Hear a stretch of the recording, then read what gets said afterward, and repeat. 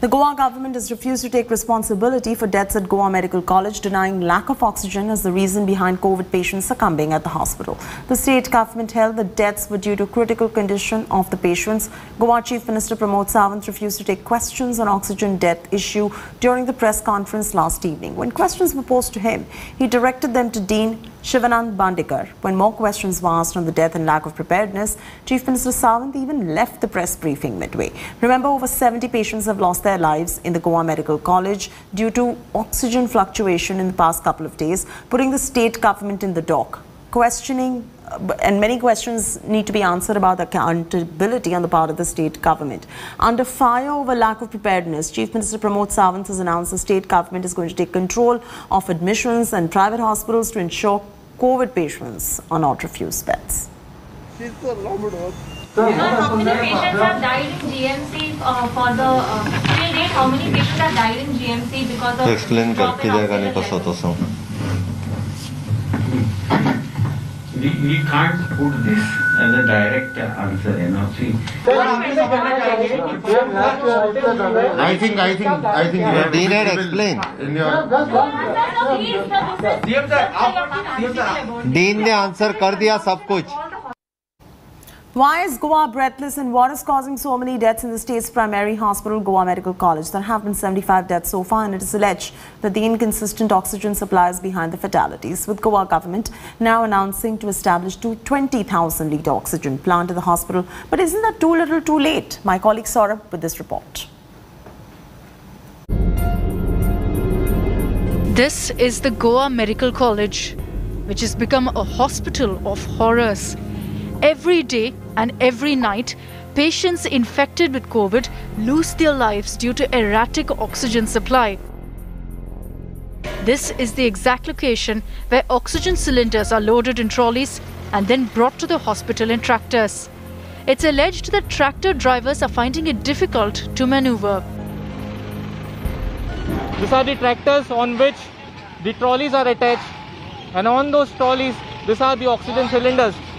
Now continuously several rounds are made through this tractors. Oxygen cylinders are brought into this Goa Medical College hospital. That's not all. This is your worst nightmare turning into reality. Oxygen does not even reach the COVID wards. The oxygen pipes are several years old, and therefore the oxygen does not supply to the third and fourth floor properly, and the oxygen level several times goes down, which is when the patients die. So how is oxygen being supplied to this hospital? First, Scoop Industries Private Limited, a private firm, is the supplier. The refilling plant of the firm is at Korlim, which is 15 kilometers away from the hospital. The oxygen is brought to the hospital in tractors and trolleys under police protection. Facing unprecedented heat from the opposition over the string of deaths, the Goa government has finally broken its silence. Goa's Health Minister Vishwajit Rane has said that 350 patients are shifted from the old GMC building to the new super speciality hospital. Earlier, the Health Minister had said that the super speciality hospital will be commissioned. He then retracted from that statement after India Today's report and now claims that it's already functional. He also assured the setting up of a 20,000 litre oxygen plant in the hospital as early as on Saturday itself. Most important part of this tweet was Goa's Health Minister Rane is appealing to the Chief Minister Pramod Sawant to commission this block. So even if this place is still not commissioned, 350 people, 350 COVID patients have been shifted over here. So what is the government waiting for to commission this hospital? And is there no coordination between the health minister and the chief minister?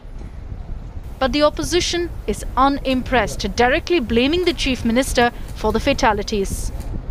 If I am to suppose that health minister also wants record earlier saying that the maintenance needs to be done. The maintenance is taken care by the GSIDC, which is Goa State Infrastructural Development Corporation, which is headed again by the chief minister. I don't know what is GSIDC doing. It's taken scores of deaths for the Goa government to wake up. But even so, the situation continues to remain grim and there are no major changes on the ground as yet. With Saurabh Bhaktania in Panaji, Bureau Report.